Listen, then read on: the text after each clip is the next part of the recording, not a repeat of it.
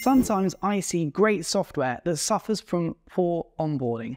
This can be really damaging to SaaS because onboarding plays such a big role in impacting product adoption and retention. If the onboarding experience is weak, your new customers might not even stay around to find out what's great about your product. So in this video, we'll take a look at the importance of getting your SaaS onboarding right.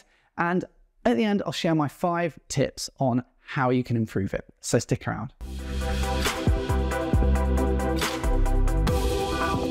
Hey SaaS founder, if you're enjoying this video, don't forget to hit subscribe to learn more about how to build a successful SaaS product from our team of experts who produce free content on a weekly basis. So onboarding plays an essential role in building trust and demonstrating value to your new users. If your onboarding fails to communicate how your product can solve their problem, then you run the risk of losing them at the first hurdle. So what should you include in a good onboarding flow? Well, a strong onboarding flow should welcome your new user and reinforce that your product can address their problems, i.e. the reason why they signed up.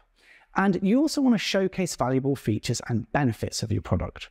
In the meantime, your aim is to also activate your user by getting them started using your product. There's always some friction associated with adoption, and this is where you should focus on making their job easier. This could be setting up an integration, inviting other users, or beginning a critical first step in your product's workflow. A useful way to think about onboarding is an exercise in orientation. It's costly to assume that your new user will figure out how to use your product themselves, so try not to overwhelm them with too much choice or frustrate them with overlays and prompts. So let's summarize where you should focus to significantly improve your onboarding.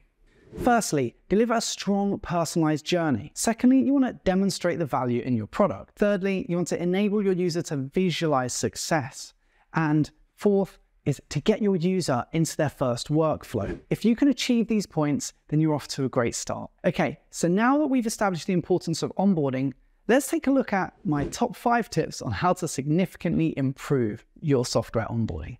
So here we go. Starting with, first of all, you want to greet your new users, welcome them into your product, and use a message or video or something that makes them feel connected and feel at home.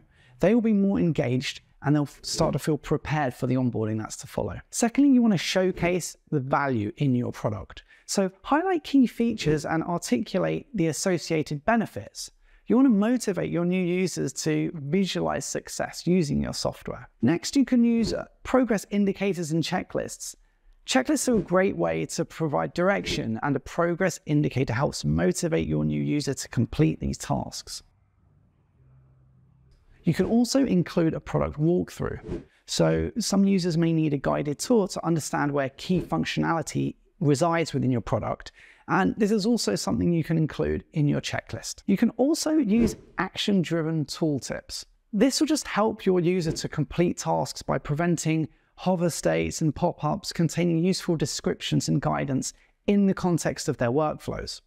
For more insights on building a successful SaaS product, subscribe to our channel and stay up to date with the latest industry trends and best design practices. You can also book a call with a SaaS expert using the link in the description to see how our team at User Active can help you. Thanks for watching.